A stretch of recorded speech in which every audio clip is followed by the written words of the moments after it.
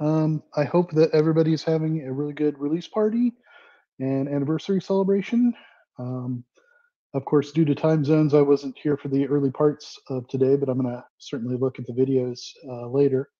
But yeah, it's really nice to just get together and share stories and learn about new things. And it's like a mini flock for the release party, so it's really nice. Okay, so I didn't have a whole lot of time, so I have a bunch of things I was thinking about talking about. So I may ramble along for a while, and I may run out of time, or I may not, because I haven't really practiced this yet. So we'll see how it goes. First of all, a little disclaimer up front. I'm going to actually be talking about a lot of stuff that happened in the very early days of Fedora, so 15 or 20 years ago now. And of course, that was a long time ago, and my memory is not perfect. And even if it was perfect at the time, it's probably colored by my perceptions or whatever. So I may remember something not the way it really happened, or other people may remember it slightly differently, or whatnot. But this is my memory of things. Also, a little disclaimer that it's been a week. We've had the release this week. Hopefully, everybody's upgraded to 39 and enjoying the release. But there was a lot of work, obviously, to get things out the door and all that. So this is kind of like been a really busy week. So I haven't got a whole lot of things prepared. So anyway, let me just give you first a little bit of history about how I got into the open source community. So I started with Unix back in the 90s. So when I say Unix, I don't mean Linux. I mean Sun OS. I mean IBM RT2. I mean IRIX, Ultrix, all the big old Unices. So at university, I played around with all those a lot, and I really enjoyed them. I thought there were strengths and weaknesses to various ones, and obviously, I couldn't afford to have any of those machines at home, but have had them at work, and they were very interesting. Um, then, kind of, we move along to a bit later. This new thing called Linux was coming out, and I looked around and I found a thing called Red Hat Linux 3.03. If anyone remembers that ancient release. And so I installed it on a laptop that I had at the time, and I was like, "Wow, this is really amazing."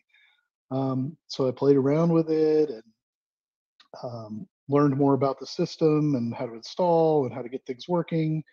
I remember in those early days, uh, it's a far cry from what we have now. You know, you'd get a laptop and you'd try and boot the media on it, and then like the CD-ROM wouldn't even work after you booted off of it, or no sound, or lots of issues. And we don't have those today, in part due to all the hard work that people have put in over the years.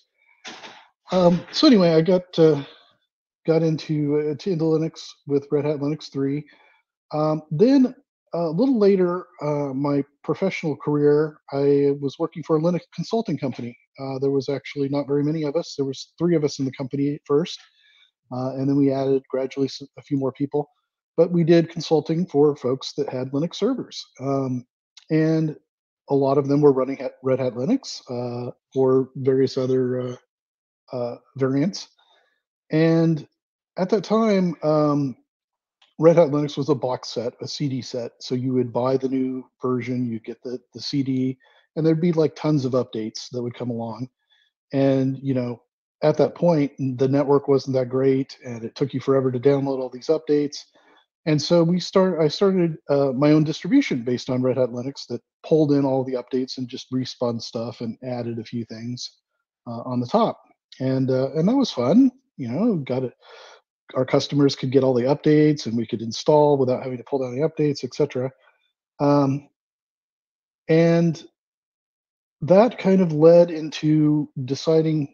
I was somewhat active in the local community.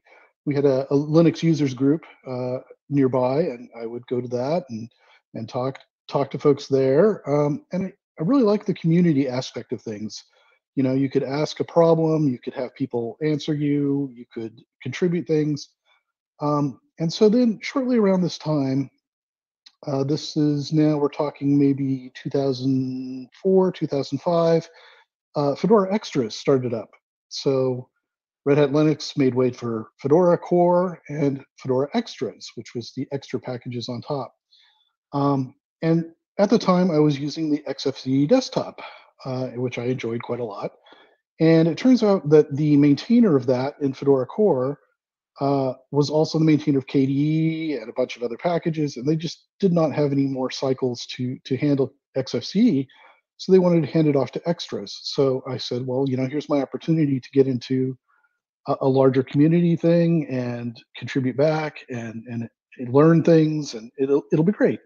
So I stepped up. I said, I'll take on maintenance of this. What do I need to do?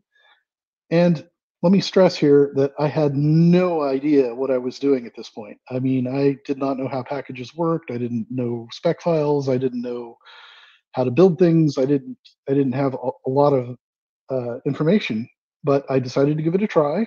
And so I said I would support it, and they said, okay, well, the first thing you need to do is update to the new version. So I said, okay, I'll update to the new version.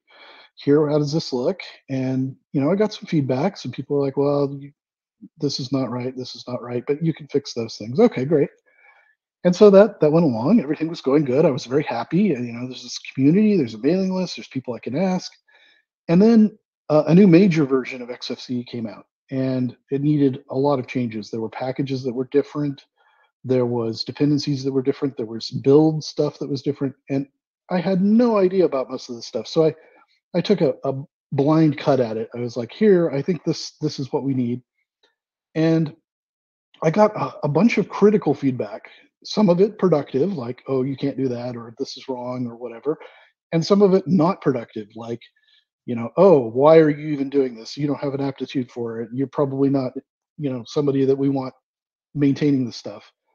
And at that point, that's when the first person I want to talk about today stepped into the limelight. My sponsor in Fedora Extras at the time was a person that many of you here probably know, Tom Spot Calloway. Spot has been around forever. He's less active these days, but uh, Spot was my sponsor, and he seemed like a nice guy. And when the critical comments showed up, saying this guy doesn't have what it takes, can't be a maintainer, Spot stepped in really forcefully and he said, look, no, that is not the way open source works. They're learning. We teach them how to do it right. We move on. We don't tell people they can't do things just because they did something wrong. We all make mistakes. We make mistakes all the time. And we just learn from them and we move on and we get better and we help other people. And that really, really stuck with me. That was a very powerful thing for me in open source communities, seeing critical comments or seeing critical ideas coming back, and then having somebody push back against that and say, no, that's not how our community works. We help people. We work with them. We get them to learn from their mistakes. And I don't know how many of you know Spot or have interacted with him, but he has been so key to packagers over the years. I don't know how many people he has sponsored and worked with and taught how to build things and how to correct things and work through mistakes and so forth. And he has always been extremely patient. And I think this is an aspect that we really want to cultivate. We want lots of these people in our community. We want people who are patient and willing to help people out and know that you don't know things immediately. You don't step into something and just know how to do it. You have to learn how to do it. That means making mistakes. That's fine, but we need that kind of person in our community, and Spot is definitely one of those for me, at least. Now, there's lots of people I could talk about, and I'm going to here in a moment, but um, I just wanted to mention him as an early contributor, as someone just starting out. That sort of thing is really important, because if somebody had not come along and said, no, that's not how we work, here's how we do things, I probably would have said, oh, okay, maybe you're right, I'm not cut out for this, bye, I'll just go do something else. And we've not only lost a contributor, but we've made other contributors look at that and go, oh, I don't know if I want to contribute there. There's problems, and they're going to yell at me when I make mistakes. So it's hugely impactful to have that welcoming and patience for new folks going on. I seem to be getting photobombed here by a kitty. Um, anyway, really quickly, I'll move on to a second mentor that was very important to me.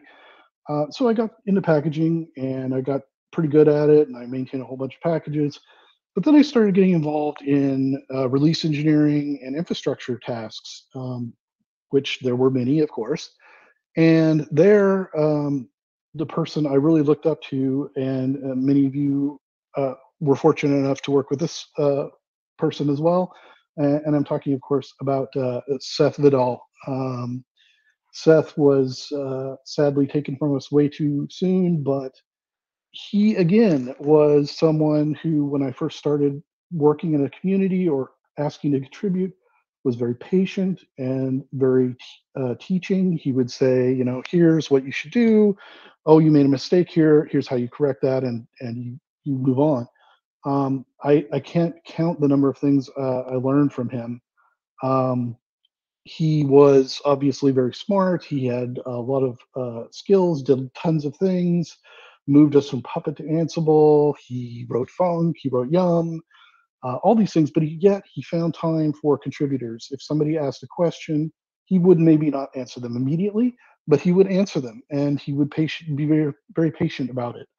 Um, he One of the things he taught me that I always think of is one day we were on IRC and I went off to go have lunch. So I was off. I ate my lunch. I came back and he had asked me a question. And I said, "Oh, I'm sorry. I was at lunch. I couldn't answer your question."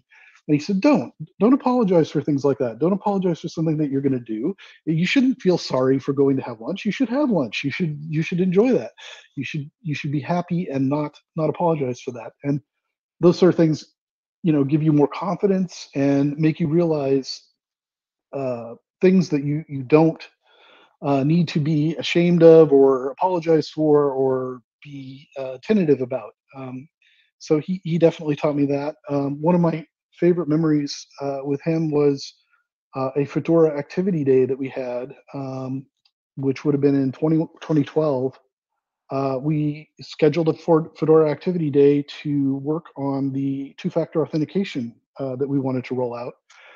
And so we carefully planned it, and we planned all the people that we wanted to get there, and we had it in Raleigh.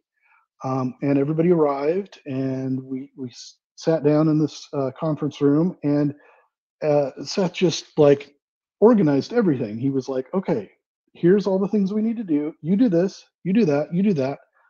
And and a lot of times when a bunch of people are working on something, you see a few people working on something and a lot of other people just kind of waiting for them to finish or working on something else or, not central to the task. But at that fad, every single person was working on something that was important, that mattered to the task at hand. People were packaging things. Other people were reviewing those packages. Somebody was writing a puppet manifest. Somebody was doing this, and it just all gelled. I mean, it's like 12 people working greatly in concert, and I think largely it was because of his ability to just organize people and get them all moving in the same direction.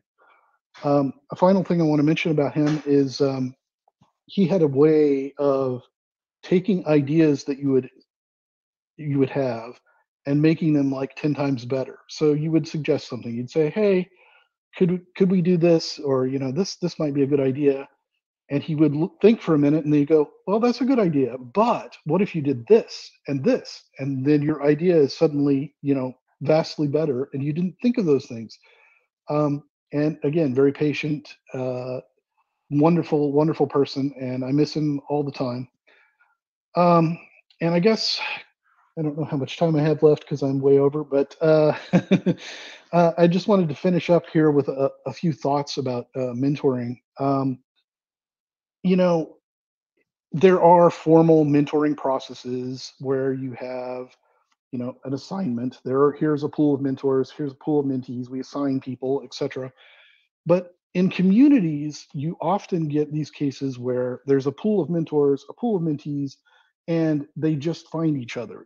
They don't, there's no assignment going on. It's just, that you can ask questions of this person. They'll be patient and they'll respond to you and answer you. And we definitely need to cultivate that. And we need to make sure that our mentees, realize that after they've gotten started in the community, they should start mentoring people too. They should answer questions. They should help people out. And it just, it snowballs from there. And that's really how open source works, how the community works, especially the Fedora community. Um, and finally, just a last plug: if you're looking for a place to contribute, there's a ton of places looking for people. Obviously, infrastructure, we always are looking for folks to help us out with things. But the websites team is always looking for folks to help out. The docs team could definitely use some help with folks writing documents, helping with the document pipeline, that kind of stuff.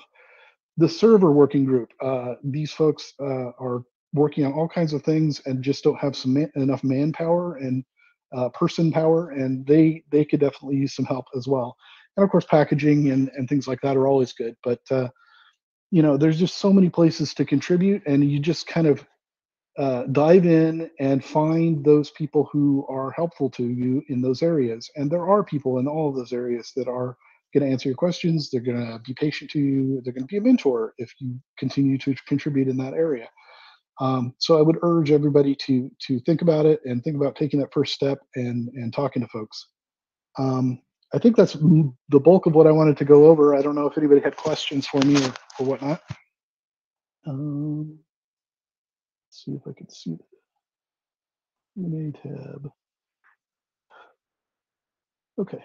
Nope, I don't think so. So I think that's about it for me. I'm happy to answer anybody's questions. If anybody wants to catch me on Matrix or IRC or any medium, email, etc., etc.